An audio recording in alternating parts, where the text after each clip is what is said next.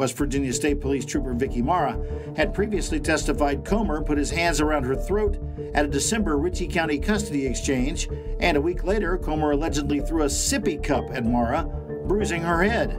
Sources tell Eyewitness News that under questioning by state police investigators, Mara revealed that her first sergeant, K.W. Huddleston, ordered that she file for the DVP. Additionally, Mara allegedly told investigators that she was encouraged by high-ranking state police administrators, including the agency's former superintendent, Colonel Jan Cahill, to initiate legal action against Comer.